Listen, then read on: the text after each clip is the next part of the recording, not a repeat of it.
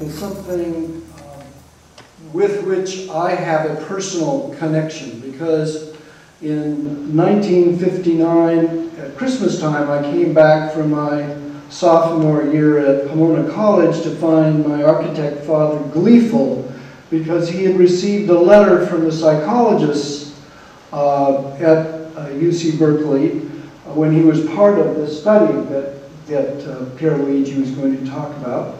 And they had done a psychological profile of my father and decided that he shouldn't have been an architect, but it should have been a missionary.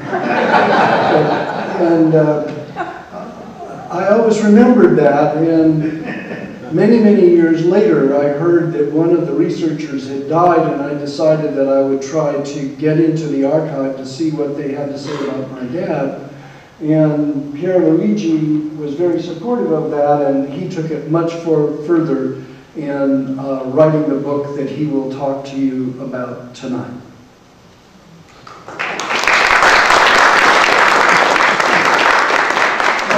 Well, thank you. I'm going to tell the version, my version of the story, which is I actually, I had the pleasure of meeting Raymond 2001, as we were celebrating Modernism Rediscovered, and I could really tell that he was the son of Richard Neutra. I mean, it was the same kind of a projection, family traits, and the Austrian look. Everything was there, and it is really an honor to be a friend of such an incredible legacy, and to learn directly from you a lot of stories about your dad, about the entourage that he had, and everything that he encountered over time.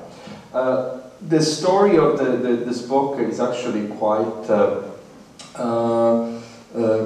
complicated in the sense that I had heard about the study from different people, and the thing that tipped the experience and changed the pace of this was actually meeting Raymond at the Auckland airport, and he said, "I found the files of my father, and I think you should look at them."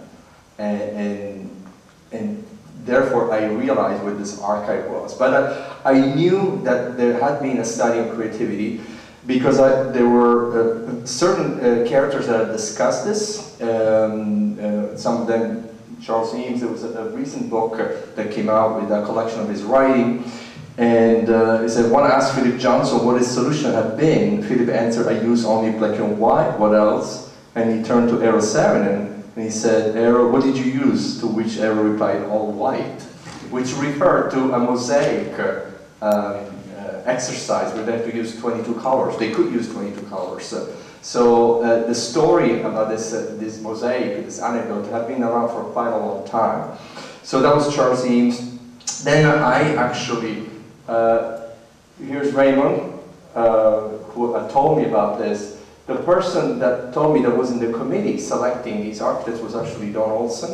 And I spent quite a bit of time with Don Olson trying to understand the kind of climate that was that he had encountered in the 40s and in the Bay Area and what happened in the 50s. And he was recruited by William Worcester to be one of the 5 members that were going to select the architects from UC Berkeley.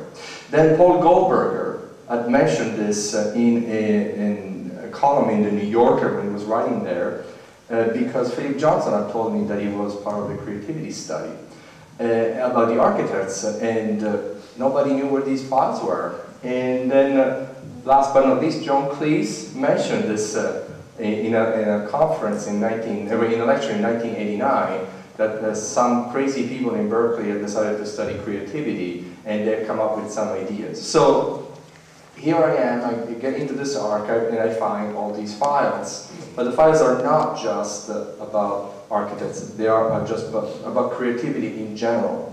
And the study of the architects took place between 1958 and 1959, where groups of architects, 40 architects in groups of 10, arrived for 3-day weekends and submitted themselves to 22 hours of testing, which was really quite a feat, except that these were no ordinary architects. These were Louis Kahn, Richard Neutra, Eero Saarinen, George Nelson. These are the people that created the mythology of the mid-century modern. So why would they come all the way to Berkeley to start doodling with sketches for 22 hours? And it's quite a mystery to me.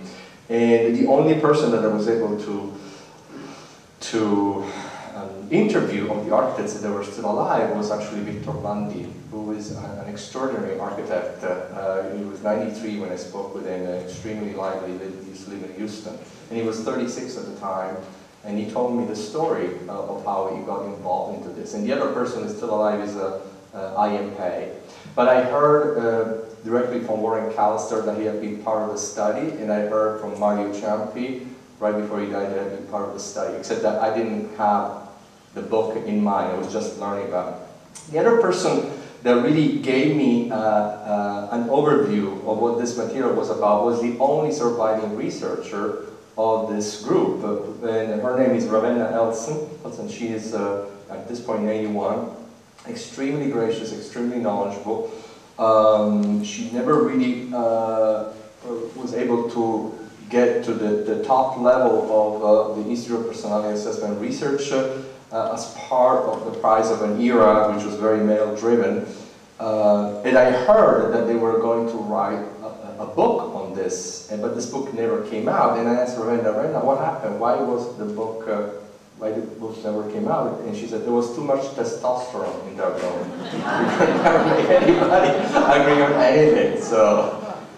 So Institute of Personality Assessment Research is the current Department of Legal Studies. It's a little off on Piedmont Avenue, very close to the International House. So you have to imagine that these top-notch architects were going into this kind of a odd building that had nothing to do with modernism. But it was something that they were supposed to be judged by and understood by these researchers that were in these buildings. So there was a lot of commentary on that as well. And the people that made this experiment were Don McKinnon. Don McKinnon was a chief scientist of this team, but was also the chief of the what was called the Station S for the Office of Strategic Services in Washington, where the Americans had realized initially that the Nazis had devised these testing methods to pre-select individuals that were going to go to very delicate missions, and they were going to be dispatched for some war ends. And then the Brits learned about this lesson, they set up their own unit, and someone in London from Washington saw that, and in a month, literally, they set up a similar operation in Virginia. And Don McKinnon was at the head of this study. And for 3 years. And then Walsall was his right-hand man, was a PhD candidate at the time. And I was able to speak with Walsall over the phone, and I know that Raymond actually met him. And I found that someone took a video when you were talking to Wallace, because, yes, I wanted to show you. I have it at my house. So in this initial group of IFAR, Institute of Personality Assessment Research, the founder was Erik Erikson, one of the founders. So this is not new agey, tree hugging kind of thing. It was a genuine effort to study creativity, to understand first to believe that creativity could be studied under a scientific method, and then to assemble a number of psychoanalytic traditions, of which some come from Freud, but also some came from Jung, especially Don McKinnon. I met personally Jung and another psychoanalyst, Otto Rank. So they were trying to bring together these very strong figures in a study that was very specific. All they studied was creativity pretty much for the rest of their lives. I hear an echo in here. Should we put this a little lower? You right? Do you hear an echo, Aisha? Yes. Is this equipment? Yeah. No? Okay.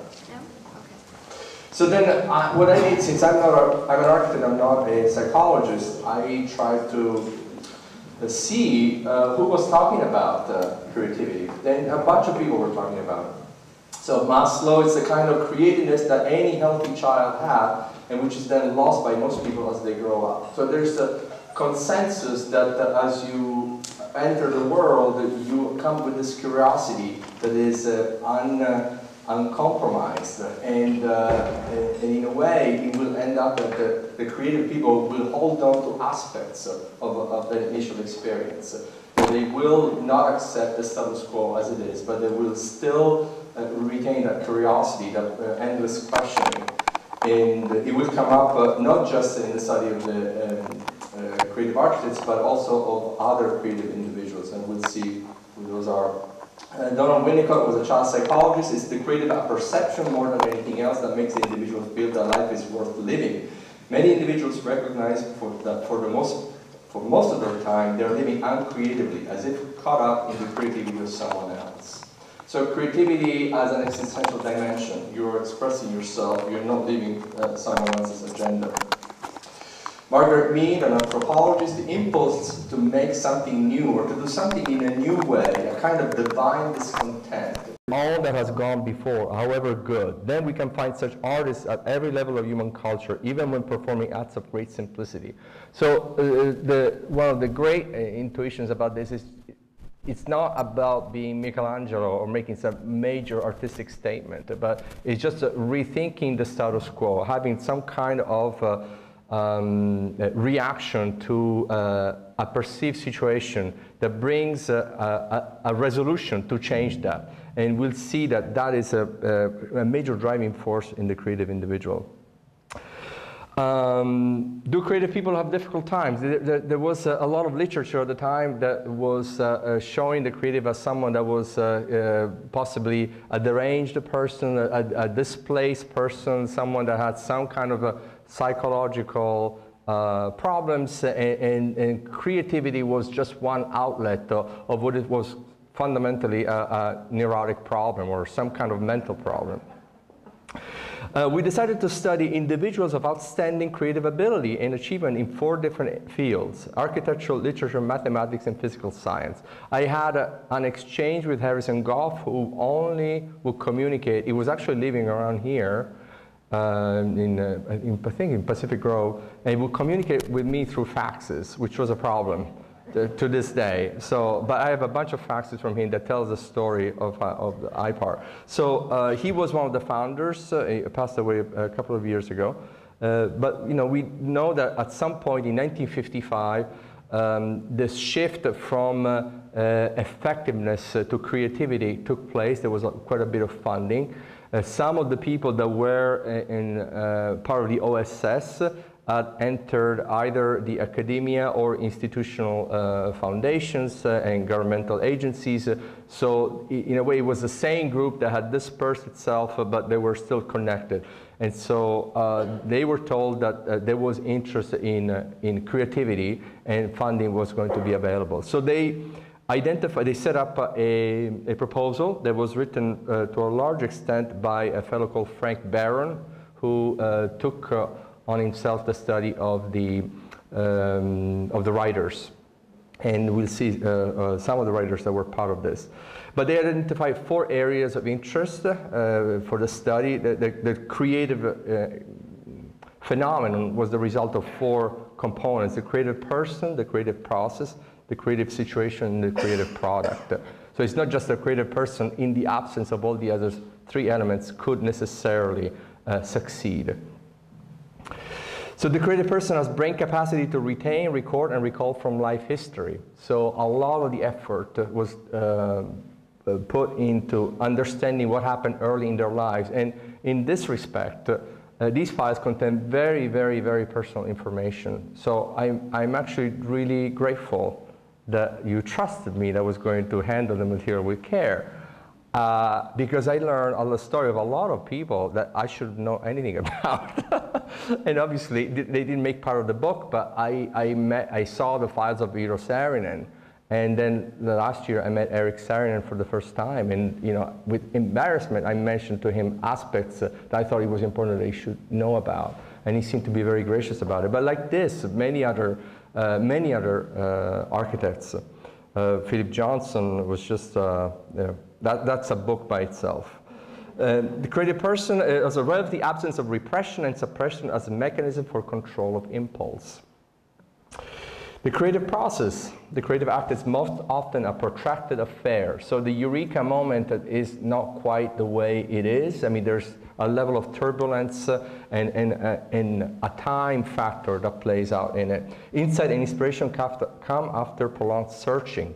The ontogeny of an idea or otherwise creative product is characterized by lawfulness, and that is subject to experimental and observation study. So the idea that you can actually study creativity is something that had never been heard of before. It was not a subject of study. It really, with IPAR, this changed dramatically. There were signals in the 30s that things were happening in that respect, but to have a sample of over 1,500 people that would subject to themselves to all these testing is quite an extraordinary thing. It has never been repeated after that.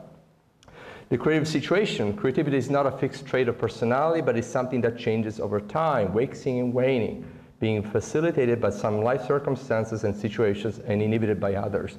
Not everybody is on top performance at all the times. There are moments where people can perform at a great level, and other moments, the same person that did so well at a certain time is not doing as well at a later time. And they found this law pretty much in all the people that they work with. The study of the role of educational experience in nurturing creativity. It turns out that while these architects were a solid B- at school in terms of their performance, they always had some kind of figure that changed the expectation of themselves, possibly a teacher, an older colleague, a peer, someone that sort of shook them up from their unwillingness to commit. And then once they found their vocation, they are absolutely relentless on it. And that is across the board. And if it's easier to see this in architects because they have a kind of a public figure, when you see this in a mathematician or in a chemist, well, then you realize that it has nothing to do with the media. It's a personality structure. The creative product, it involves a response that is novel or at least statistically infrequent. The response must be adapted to reality. It must serve to solve a problem, fit a situation, or accomplish some recognizable goal. It cannot be a fantasy goal. It has to be, we're going to solve the problem of the traffic in Los Angeles in ways that have never been solved before. But we're not doing something that nobody really cares for. True creation involves a sustaining of the original insight, an evaluation and elaboration of it, and a developing of it to the full. That's something that requires a lot of countercultural thinking, because the normative thinking is always to do things in a certain way, and the creative ruffles the feathers of that field. So there's a significant amount of rejection that takes quite a lot of time and resolve to overcome. That's something that has been seen all across the board. So they use the assessment method, and it was a method of psychological research developed to identify those who would perform effectively overseas in irregular warfares as spies, counter-espionage agents, leaders of resistant groups behind enemy lines, and the like. So it was part of the war effort. It was a very specific goal, but the same method was used to study the creative individuals. And so they set up these scenes. Actually, these are not any of the creative folks. They were seeking funding, so they were simulating what they were going to do. It looks very scientific and dependable. And here we have the writers that they invited and that came. And we have among them Truman Capote, and there was Williams Carlos Williams, and there was Max Schulman. And there, some more famous than others, but they came, and they were extremely offended that scientists wanted to study them, but they came nonetheless. So it's not just they coming, but it's the preparation of the experiment and the convincing of them to come that was quite illuminating, certainly for me studying the architects. So they used to come, and there was a big guest book. And here is the signature of Truman Capote. I used to be very fond of handwriting analysis. I don't do this anymore, but you realize what an introverted Capote is. And when I saw the signature of Saarinen, the S took 4 lines. I mean, it was like a whole other world. And you can see Jacques Wernicke, I mean, just all over the page. Another, like Harvard Hamilton Harris, really small handwriting. So quite an interesting thing. So samples and criterion, we should need an experimental sample of clearly original and creative persons and a controlled sample of individuals undistinguished in respect of creativity, matched insofar as possible with the experimental sample on the more relevant dimensions of age, sex, socioeconomic background, and intelligence. So they were not going to study just the top, but also those that were in the middle range. The problem is, how are you going to invite people who are in the middle range without offending them? So what you do is you just send a letter saying, we're doing a study on creativity, would you like to participate? Which is very complimentary. But many people were selected because they were below a level of excellence. Whereas those that were at the top notch had been vetted through a process of selection, which was quite substantial, quite prolonged. The subjects should not nominate themselves. I cannot say I'm the best architect in the world. It doesn't quite work like that. So someone has to tell you. So obviously, the people that were in the committee could not nominate themselves in whatever field.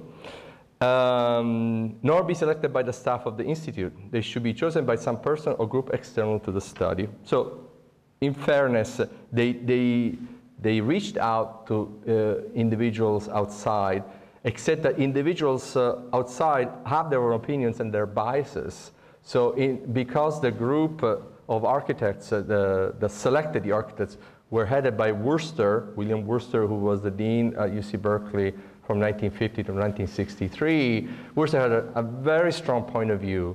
He thought that Alvar Aalto was the best architect in the world, and that Mies was a disaster. So you will realize that there's a particular kind of strand of architecture that will be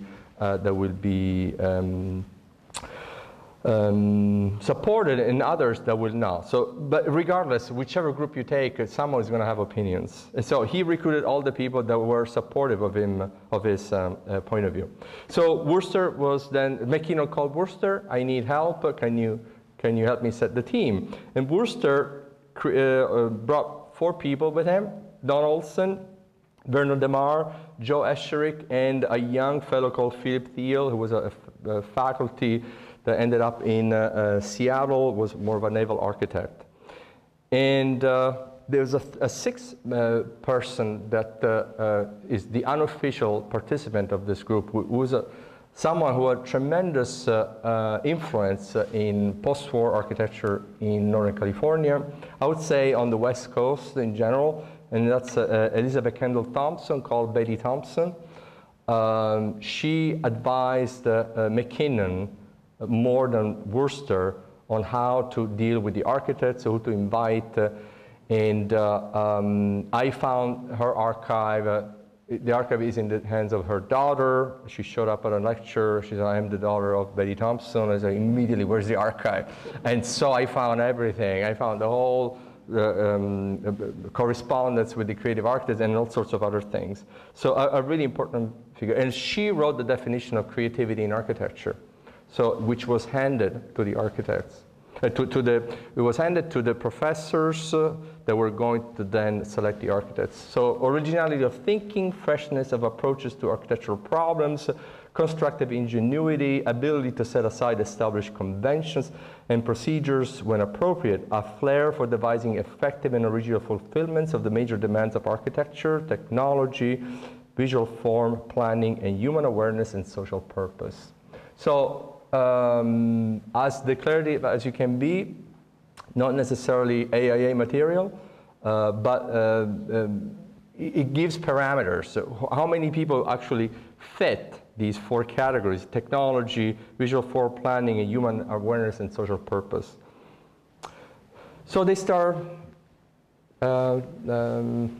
giving scores to these architects, and I found all the scores. So it wasn't just the 40 architects they selected, all the others that didn't show up. Obviously, they were doing this separately without talking to each other. So at Stone, in the hands of Worcester, this is Worcester, www. and Gordon Banshaft. So Worcester about Durrell-Stone, mainly interested in appearance. Obviously, Worcester would not tell this stone on his face, but that's what he thought.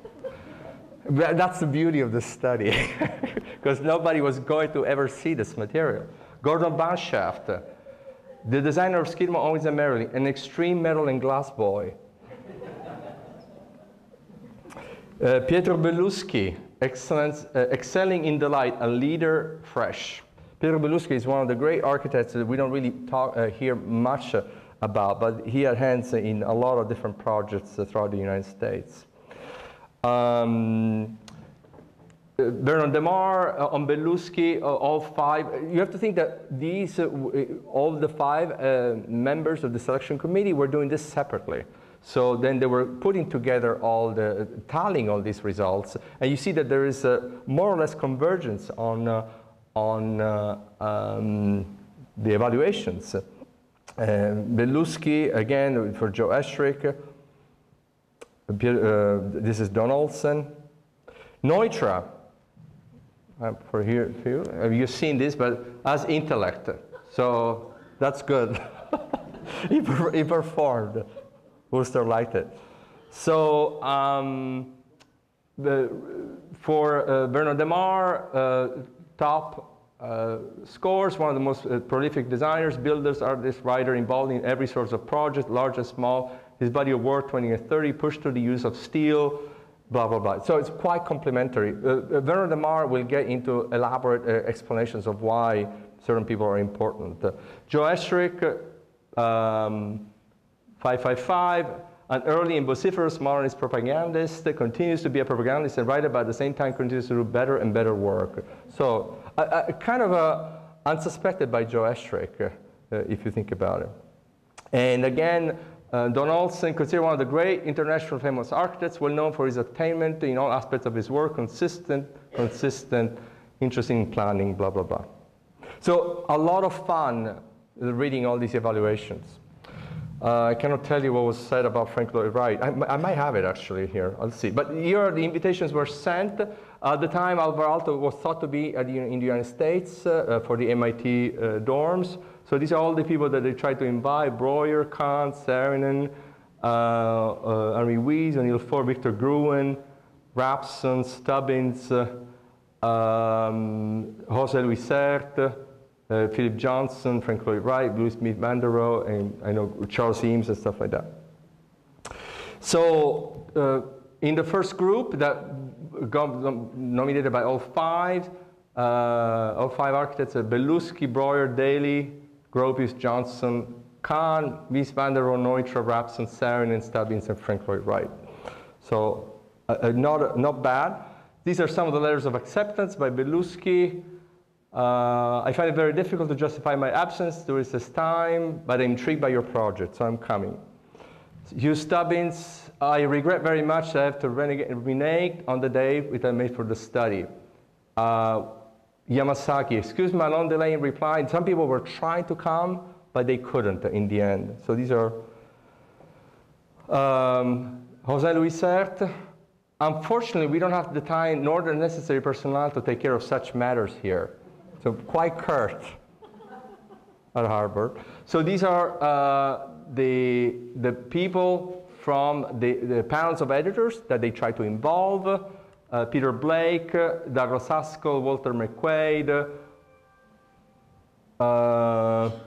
Thomas Creighton, Elizabeth Kendall Thompson. So it was primarily Forum, Architecture Record, Journal of the UVA, and Progressive Architecture. So they all gave a chart.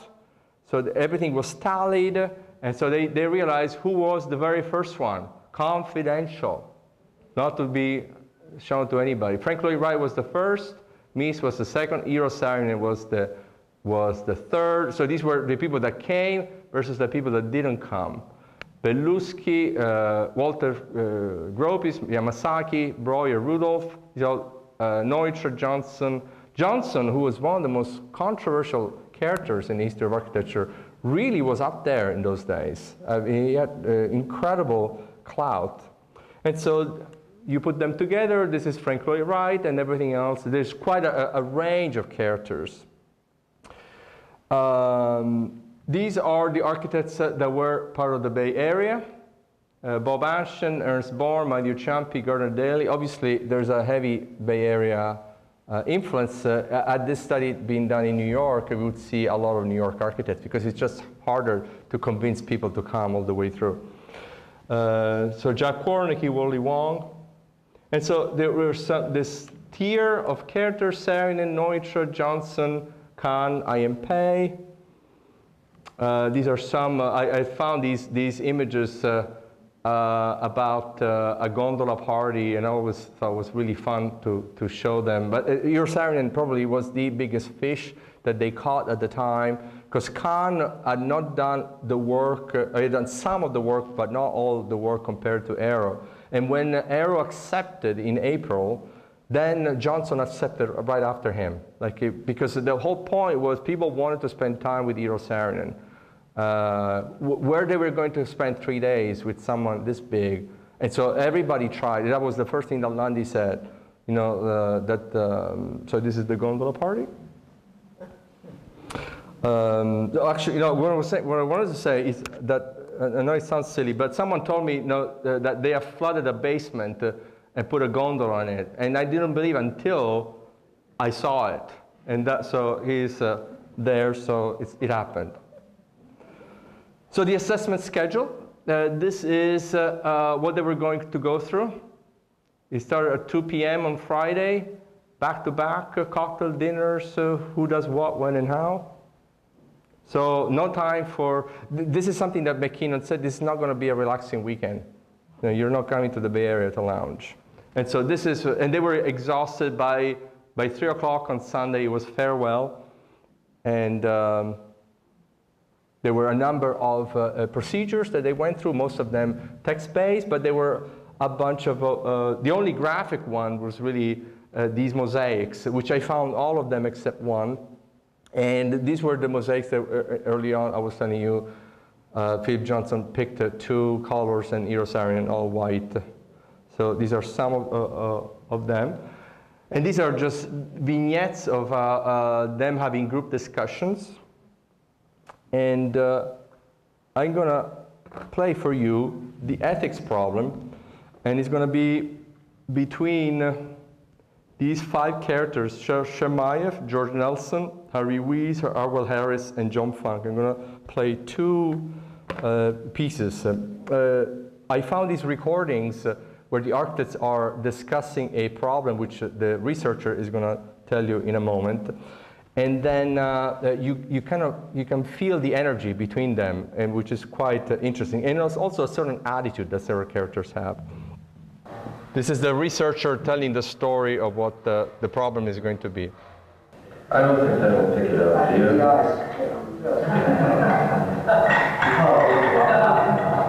Lots of drinks, martinis. They were serving martinis.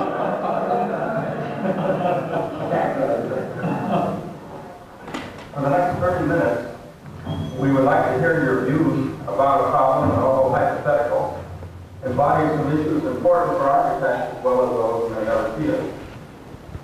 I'll read the problem to you and ask you to first indicate your personal reaction on a slip of paper. Then we'll ask you to discuss the issue candidly among yourselves and reach a joint conclusion at the end of the 30-minute period. Here is the problem. Mr. Braun is faced with a difficult decision. He has just finished the preliminary drawings for a very challenging and important structure. His client has told him that he likes Mr. Braun's proposal very much and will accept it if he will change one fairly important aspect of the design. The client would like it altered in a specific way. Braun has tried as hard as he can to persuade his client from his point of view, but to no avail. His client still feels strongly about it and tells Braun that while he is very pleased with his design, he will have to reject it if the change is not made. Braun's sense of architectural quality is greatly disturbed by the his client demands. Most of what he feels about visual form, design, function, and beauty would be violated if the design were changed. On the other hand, the Commission is highly prized, since it is to be an interesting, challenging, and a prominent structure. He feels that in addition to being an architect, he is in business and has a fair obligation to please his client. Since since after all, the client is paying for the structure, and he'll have to live with it. And as a practical matter, he has the responsibility to support himself and those who depend upon him. As he's weighing these factors, the phone rings and the client asks for his answer. If you were Brown, what would you do? So what would you do? Imagine that these 5 folks have to come to a joint decision. And these are people that are fundamentally very independent individuals. So I'm going to play an exchange between Serge Chermayeff and George Nelson. Again, I'm going to play 2 sections on this. One by both an exchange with between Serge Chermayeff and George Nelson, who have the most kind of a colorful way of expressing themselves. By recommending the flexible outlet. The method to start to change it. I said I wasn't certain, but I found it. Rejected. This is John Funk, and it's on the table. And this is Sherman. I was unequivocal with that. You said no. Yeah, I would say no, but I would at the same time follow it up by recommending the flexible outlet. And actually, put that down. Yeah. See, I really think the issues here is very interesting. Don't you think?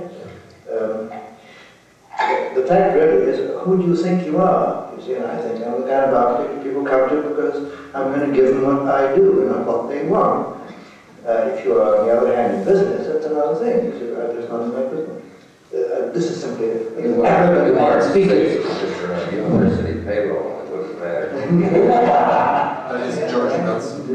Yeah, that's why I give up presents. Because one must constantly face this kind of silly problem. Life's too short. So, one more George Nelson, which I think was probably given up. And the reason for the problem really was that the problem as stated was a kind of probably too, because you don't really know from the statement of the problem how seriously this one item would affect the whole thing. You get the impression that Brown's client is a rather arbitrary and unreasonable guy, but you know, you're not quite sure. In a real life situation, by which I mean you have more data, you would know whether this one requirement was reasonable or not. But the general impression I had was that the client was being a damn nuisance. Yes, I'm unreasonable. And you probably would do well to get rid of it. This is what I feel. But only probably because you don't know exactly what he is up to. Okay, so the client is a damn nuisance. You better get rid of him. So let's see what happens a little after that. One can start at that point, right? The original covenant, the specifications and drawings, charges with this. The architects somehow get awfully soft in their desperate battle to survive. So they're prepared to redraw the thing from heaven to the moon. I think this is one of the weaknesses of the profession, actually.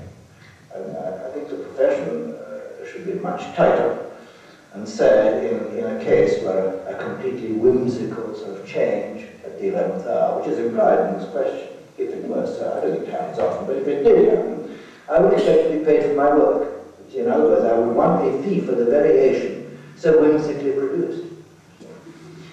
But we don't do this. We really think professionally we are somehow the slaves of the whim of clients. I think it's unprofessional in the most serious sense of the word. Well, I didn't get the impression from the problem as read that the client was being whimsical. I gathered that of all the elements in the program he presented, everything had been satisfied except one thing. I mean, that this was not an 11th hour But I think the implication, as earlier stated, is it must have been 11th hour because in the normal process which you yourself described, you see this kind of real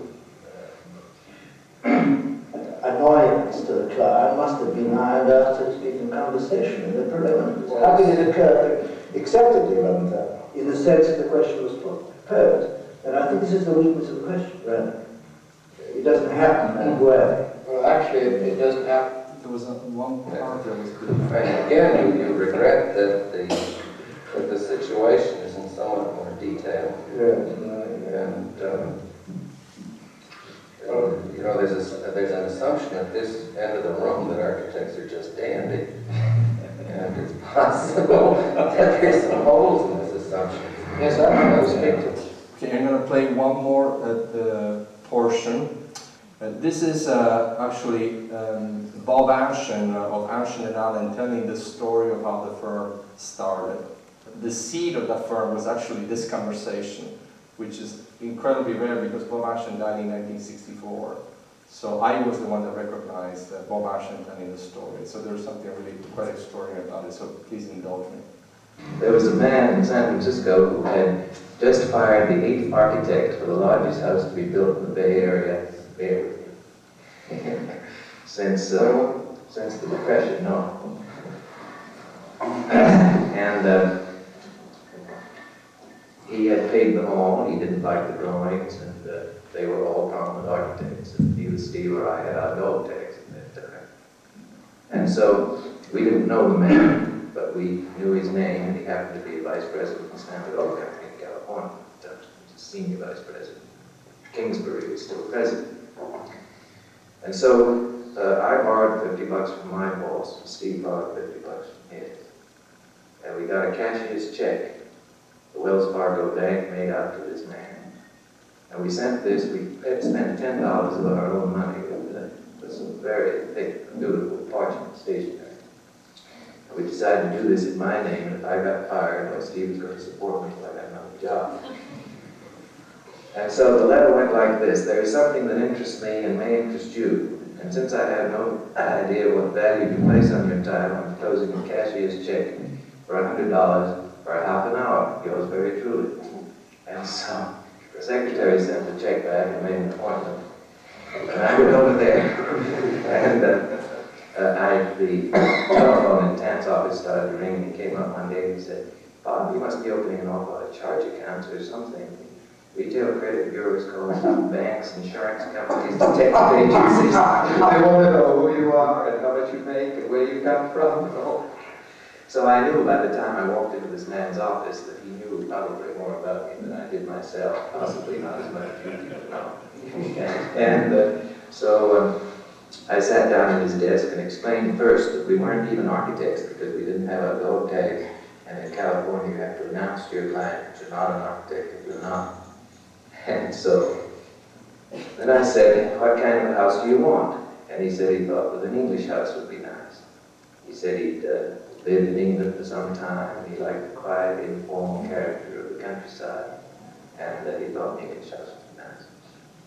So I said, "Well, it's your money, and no one can control what you do with it except yourself.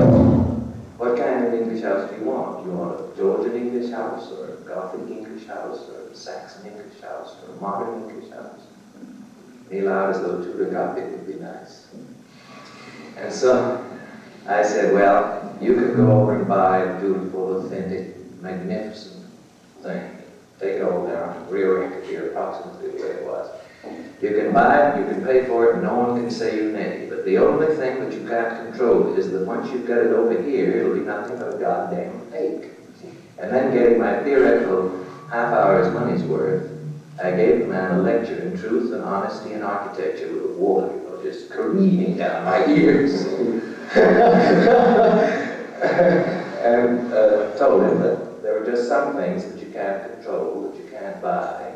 But if he wanted the spirit of an English house, if he wanted a quiet, informal, unpretentious, rambling, low house with no derivative forms, but with the techniques and technologies and workmanship of today, we might be able to satisfy him. So he said, "Well, I'll pay for the preliminary drawings if I like it. I'll do it if I don't, I won't." So he happened to like it, and that was our first job. So there are ways when people are intelligent and not sought in their ways, where even someone, this particular man's wife wanted a French provincial house, and it was just glass and stone, Redwood is a very, very contemporary house. So I think these problems can be overcome. You're right. So it's a great story because I heard from this Steve Allen in a old recording, and I heard it from you, Derek, and from a few others, from Dean Stone himself. So to hear it directly from La Manche was quite an extraordinary thing. So I played especially for you, Derek. So they studied writers, mathematicians, Stanford gifted studies, women studies, and there was a sort of an intelligence index, an IQ. It was called the concept mastery test. And the architects did okay to this one compared to the writers. The FIRO-B was a test that had been invented by some of the IPAR scientists. This was Richard Neutra. You know, you give a check on or a number on certain adjectives. I try to have close relationship with people. Sometimes I let other people strongly influence my actions. Often I try to have some close personal relationship with people. Usually I try to include other people in my plans. Usually I try to have people around me. Usually I try to get close and personal with people. Usually. That's Neutra. Philip Johnson. I join social group, never. I tend to join social organization when I have an opportunity, never. I try to be included in informal social activities, never. I try to include other people in my plans, never. When people are doing things together, I tend to join them, never. I try to participate in group activity, never. So that's Philip Johnson. Eero Saarinen. I try to be with people, usually. I join social groups occasionally. I tend to join social organization when I have the opportunity, rarely. I let other people strongly influence me, often. I try to have people around me, often. Something that was really extraordinary about this data set is that they asked them what was their contribution to modern architecture in 1958, 59. So list those things which you have done, which you consider innovations in the field of architecture and design. And Kant said the distinction in the planning of spaces between spaces which serve and the spaces served. Architecture is the thoughtful making of spaces, the integration of the mechanical and electrical services with the construction to give form of the building. So this is Kant understanding himself, and you rarely hear that. Eero Saarinen, I believe innovations is the wrong word, but I believe I have contributed much to the architecture and furniture design. Myself and my associates created the first curtain wall, which is obviously wrong, because the first curtain wall was done in, that is known as the Holiday Building by Willis Polk, but probably even earlier in industrial structures, there were the beginnings of these glass walls. But that's what he believed. First neoprene gasketing of architectural windows, and first in many of new developments. In design and concept, the St. Louis Arch is, I believe, a contribution. General Motors Technical Center is another. The MIT Chapel is, I believe, important. So those are the things that he believes are major. Belusky first all aluminum and glass skin office building, heated and air conditioned by a reverse cycle method. This is the Equitable building in Portland, which is an extraordinary piece of architecture. And then other, interests that these characters had. The following subject had fathers who were inclined towards some forms of the art. Robert Alexander, Warren Callister, John Funk, John Johansson, Louis Kahn, Ernie Kamp, Paul Schweiker, Bob Anshin, Howard Hamilton Harris, and Soriano and Belusky. The following subject had mothers who were talented in the arts: Alexander, Callister, Daly, Johansson, Keck, Nelson, Noyes, Pei. And so it's really interesting trying to figure out if the parents had any influence in the decisions of their children. These guys were interviewed, and then the interviewer scored them. And this fellow Welsh thought that Philip Johnson was a solid 4 in maturity and responsibility, which is on the low side. and 6 in originality, and 3 in personal stability and adjustment. So he wrote, the subject seems like a controlled psychotic. He did have manic depressive episodes while in college and was out of school for 3 years. I had a nervous breakdown, went to a very nice psychiatrist, and I was manic depressive. From time to time, the subject referred to his homosexuality but gave no details as to either of his early or current sexual activities. He showed many classic features of the manic: self-centered, irritable, jumpy, flight of ideas, arrogance, use of humor to defend against serious consideration of anxiety-producing topics. So I then found a request to release these files by Franz Schulz, who was doing a biography on Philip Johnson. And the IPAR didn't release these files because there was all this material. This was like a lawsuit just waiting to happen. So you see this correspondence back and forth years later. We're not going to release these files. And so Johnson said, do you personally place a high value in creativeness in architecture? It doesn't help to work too hard. What are the most important things for professional advancement in architecture? Is all luck. To what do you attribute your special success in architecture? A glass house in Connecticut is the reason for my success. How would you sum up your present life situation? Fine, I have no worries, no problem, everything is fine. I give most of my money to museums, give scholarship from time to time, 500,000 or so, but I'm really stingy. This is 1959, so it's about $9 million of our today's time. So Kahn, I joined social group, never. I try to have close relationship with people, never. I tend to join social organizations, never. I try to be included in social activities, never. I try to have close personal relationships with people, never. And I let other people control my actions, never. So you realize that also the kind of office environment that Louis Kahn had to have in order to be able to do his work. Thank you very much for your letter. I want to take this opportunity to thank you, your staff, for a most enjoyable and interesting weekend. So the architects rank themselves. They give them files and they ask them to say, you know, rank yourself between these 40 architects. Who is the first? So let's see. Louis Kahn said that the first was Richard Neutra. So, which was a surprise to me, and I also believe to Raymond, honestly, because he always thought about Le Corbusier. And then Kahn put himself number 2 and Eero Saarinen number 3. Eero Saarinen put himself number 1. And then Philip Johnson number 2 and Neutra number 3 and Kahn number 4. So not bad.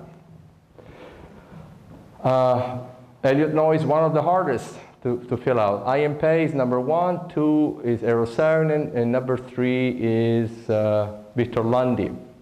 Victor Lundy, he grouped them in between 1 to 5. Eero Saarinen, he included himself into this first group, and Philip Johnson was in the second group. Then, and these are just a sample. There were thousands and thousands of pages. I mean, my head was spinning. It was really difficult to come together with a book because it could never end. So this is the subject that describe themselves. You know, they have to have all these adjectives available to describe themselves. And what do they pick? So he felt that it was capable, careless, cautious, changeable, civilized. He was easygoing. He was masculine and mature. He was kind. He was honest. He was versatile and suggestible. So he gave an idea who he was. And then the ideal architect, he felt there was, they were asked to rank them, to identify themselves as the architect, but what would the ideal architect be? And they were sort of the top-notch architects. So they said that the ideal architect for him had to be kind and inventive and intelligent and frank and generous and gentle. I mean, all very flattering qualifiers. So then they grouped together in decreasing order the adjective in the adjective checklist in the ideal, what all the architects had decided that the ideal architect should have. So it should be active, honest, idealistic, inventive, artistic, civilized, conscientious, Intelligent, reasonable, adaptable, determined, fair-minded, independent, individualistic, progressive, appreciative, capable, cooperative, enthusiastic, friendly, healthy, industrious, interests, wide and serious, practically inhuman, as you know.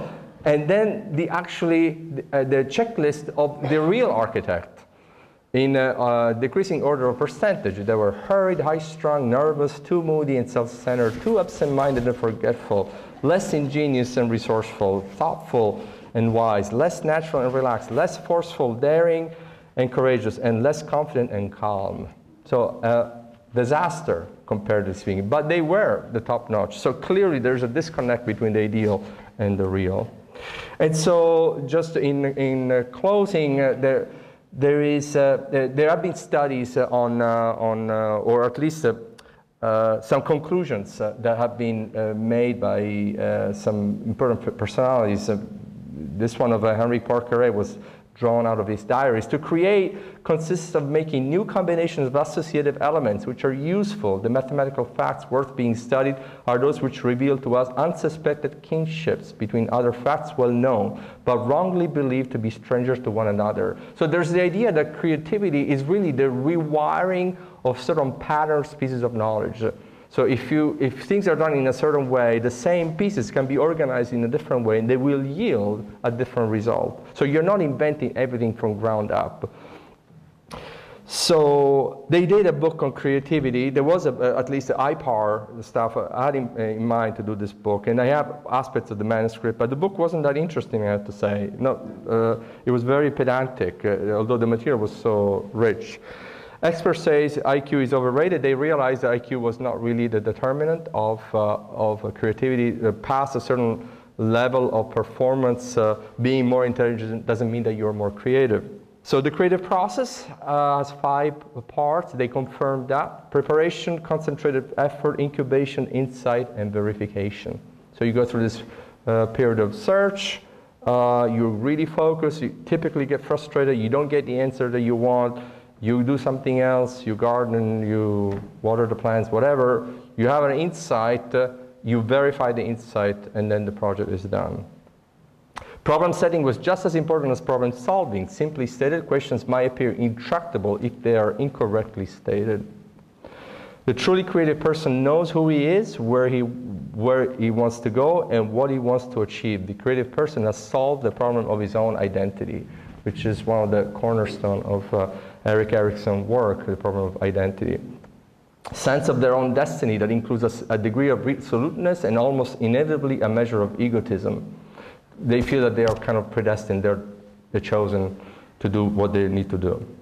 Without some kind of psychiatric turbulence, a healthy form of restlessness, combined with an independence of spirit, one is not likely to grow creatively. These were sort of conclusions that McKinnon had arrived in the hope of creating some kind of educational environment where some of these principles could be adapted, but it was virtually impossible.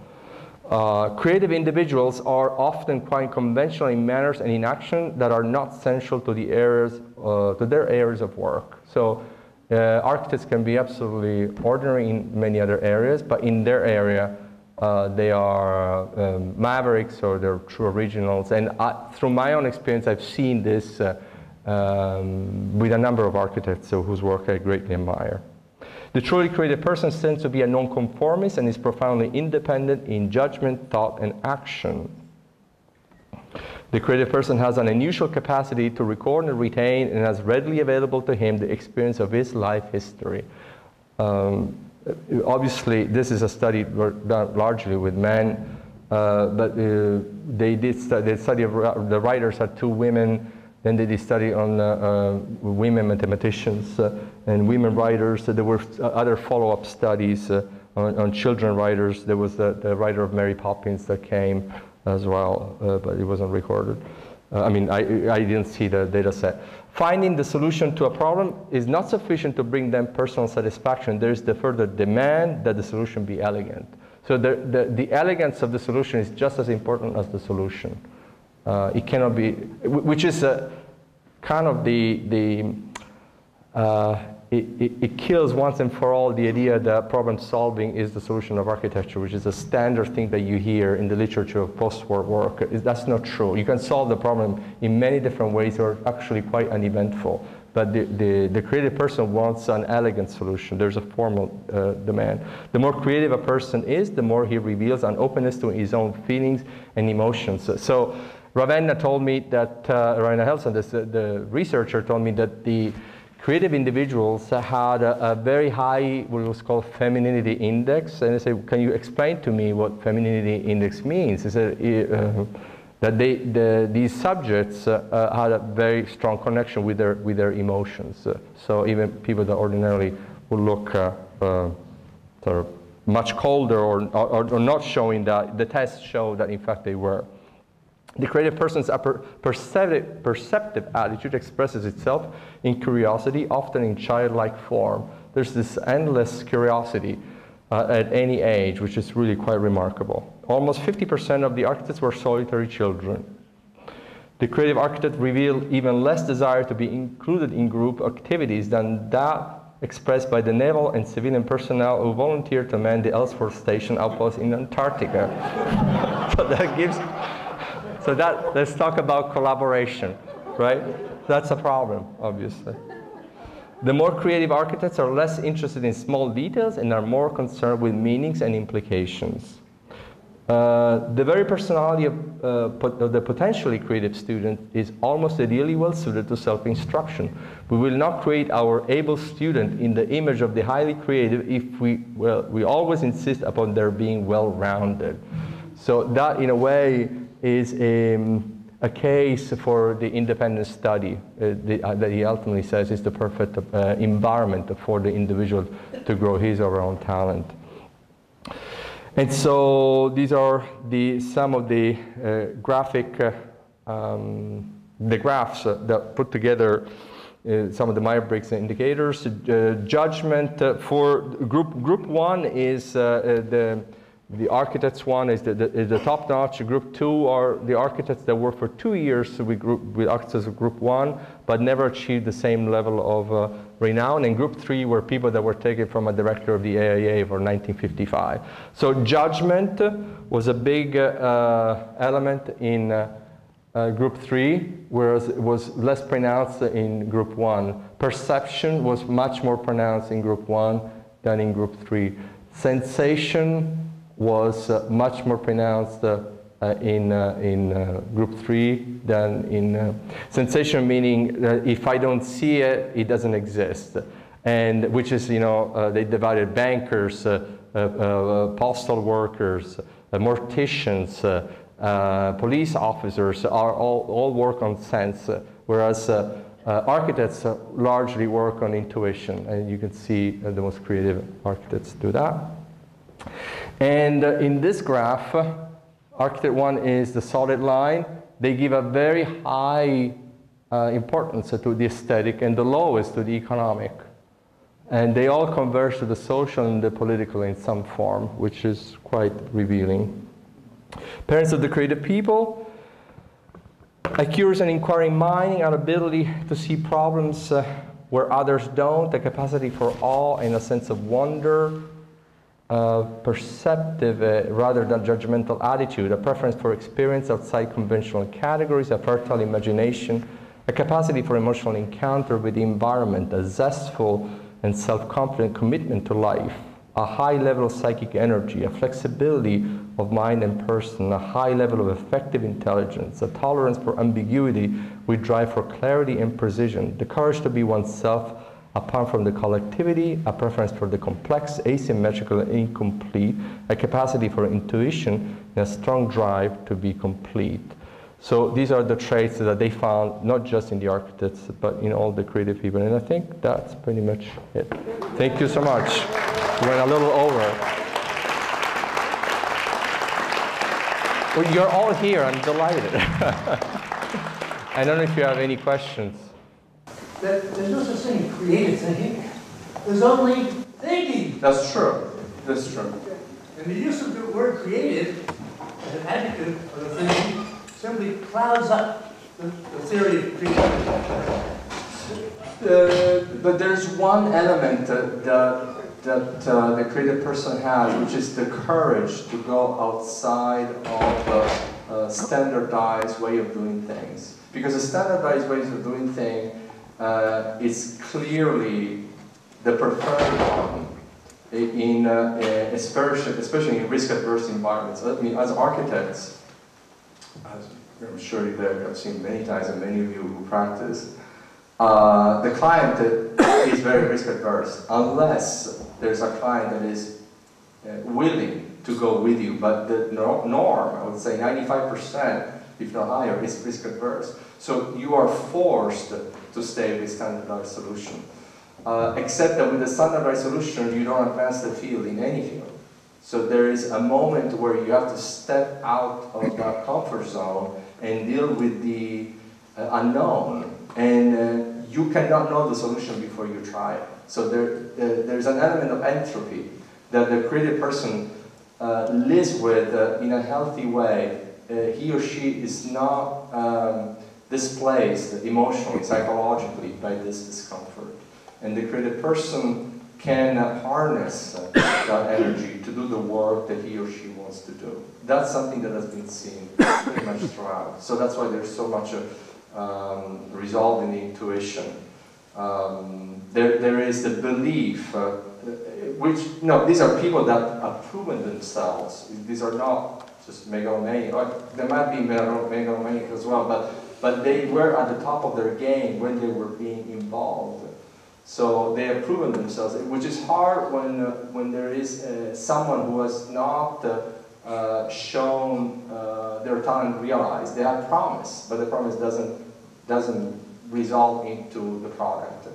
And to me, the value of this is understanding that creativity is the synergy between these four components: the creative person, the creative process, the creative product, and the creative environment. And in the absence of these three, the creative people are everywhere in the world, right? But there are some areas that seem to be more creative than others, because these four elements seem to be more in sync with each other, and there's diversity of that expression.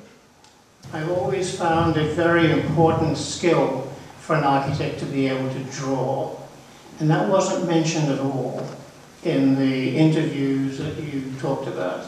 And the ability to be able to take a thought, an abstract thought, and communicate that in a simple diagram to a client is a very important skill. And I think in my later years, most of my time was spent educating a client to get them ready for the solution when it came.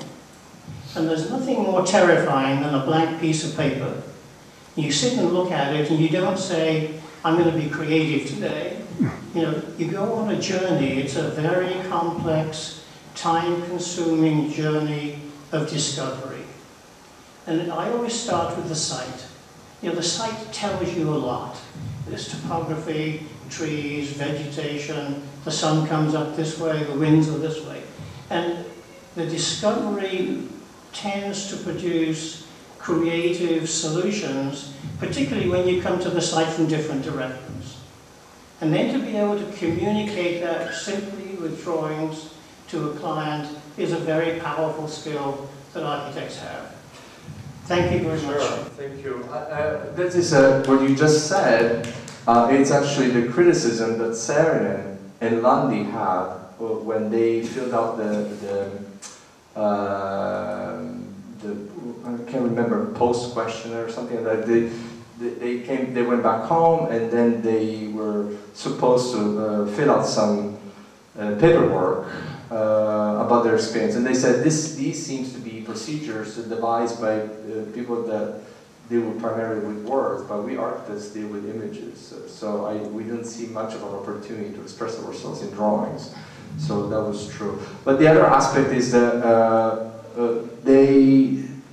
IPAR nailed the issue that creativity involves a real problem. And for architects, a real problem is the site, is the program, is the budget, is a real thing. And so to be able to cook a solution that is outside of the standard, and having the courage to propose, to come up with that, to think about it, and then to do it, that requires first that you have to solve the problem of your identity, that you believe that you are capable of doing something like this. Second is that you're going to be able to counteract the resistance of the client. It's not that you enter into a battle, but you have to do a lot of convincing. So what I heard, because I met many people that work in the Saarinen's office, they said that he was very persuasive. And someone once said that the client was very upset because he was talking, he was not finishing up his thoughts in the time that they had. And he said, well, I'm just going to say half of what I have to say, but I'm not going to change the pace of what I say. And this kind of a gravitas, this authority, I mean, he was barely 51 when he died, allowed him to deal with clients that were, really themselves at the top of their game. So that's something that, in the case of Saarinen, his life history was he was born the same day of his father, Elio. He was dyslexic. His father was remote. He wanted to be loved by his father. And then I read from his interview, he said, my father not being an architect, I would have not been an architect. Oh, that's extraordinary. So the whole project of Saarinen of architecture is to find the love of his father. So if the father had been a watchmaker, he would have been a watchmaker. Whereas I don't think that Kahn would have been anything else but an architect, or Frank Lloyd Wright. So there are singularities that reveal the energy that people put into that. I mean, there was even in Bob Ashton, there was some craziness going on in the personality. It was so brilliant, but jumpy too. We're a very individualistic society, so the whole focus of this thing, although they did talk about the creative situation, it was sort of, what is the situation that this great individual can shine in, as opposed to this situation that you described, where two people are in symbiosis, or where somebody is like a brilliant symphony conductor or a brilliant basketball coach that has the capability of creating an organization that is a happy and productive organization. And did they touch on that at all? I know that my dad's comment was that he thought one of his talents was working together with different people. But that's a little bit different. That's a little bit individualistic again, rather than saying, I have the capacity of creating an environment that people blossom together and the chemistry happens. Well, McKinnon gave a talk at the ACSA, which is the Association of College of Schools of Architecture in Detroit, and in 1963, and he stated that the data that they got from the study do not support the idea of teamwork. It doesn't. Which was very problematic, because this was the time where Gropius, that's what all he was talking about in all the pages. It was all about teamwork. But the creative individual in a team lower his or her standards, because the standards that that person has are so high that, and the level of investment is such that when he or she sees someone that's less involved, it kind of shuts down or starts costing along. And that's why they go on their own. This is, for example, the story of Ralph Rapson. Ralph Rapson had lost one of his arms because he was born with a problem. He had a superb draftsmanship. I mean, he drew very well. He lost his mother early. His father was very remote. He didn't know what to do with himself. And then he realized that he liked to draw, and then the girls liked him. So that created relevance to him, and he just then, boom, that's all he did. And architecture became all his life. And so there are these experiences that are so unique, that are profoundly autobiographical, and so it's hard to share that personal history with someone else who does perfectly an honorable job, because that's one thing I asked Ravenna. So are we saying that unless you're kind of some kind of genius, then your life is unworthy? I mean, it's perfectly fine to have a job from 9 to 5, you feed your family, and you play golf. There's nothing wrong with that. And she acknowledged that that was, I mean, there was an element of bias, that you were trying to find some kind of superhuman recipe. But in the end, this particular individual is that as of 1959, doesn't seem to be teamwork material. And I mean, I don't know if your dad was teamwork material, frankly. I mean, he must have worked with people, but ultimately it's always a Richard Neutscher project. It is sold as a Richard Neutscher project. And the proper name mobilizes cultural and financial resources around which societal and the collective identities are formed. I mean, Frank Lloyd Wright had a ton of people working for him, but it was always a Frank Lloyd Wright project. There's no publishing house that does architecture books that does not want to have a book on Frank Lloyd Wright. It's a genre in its own right. So, and that is something that, to me, has to be dealt with. What's fascinating in all these different personalities is that, for example, the office of Kahn never really left a legacy, whereas the office of Saarinen gave rise to a lot of different practices. So there was something in that practice that allowed individuals to blossom, that they could only blossom once Eero died, because he would have never given up the name of the firm, given this emotional struggle that he had with his father, that he acknowledged in this part. And that's why the creativity study is really illuminating, because it enters into some of the dark aspects, which we all have in some form, the motivational struggle, the motivations why people do what they do. So it would have been interesting to see the files of Charles Eames, because Charles Eames was supposed to come, but then he couldn't. I mean, for example, Yamasaki, I know he was a troubled individual. A lot of had a drinking problem, and yet he did some marvelous work. How did he do that? We don't know. All right. Thank you so much for coming.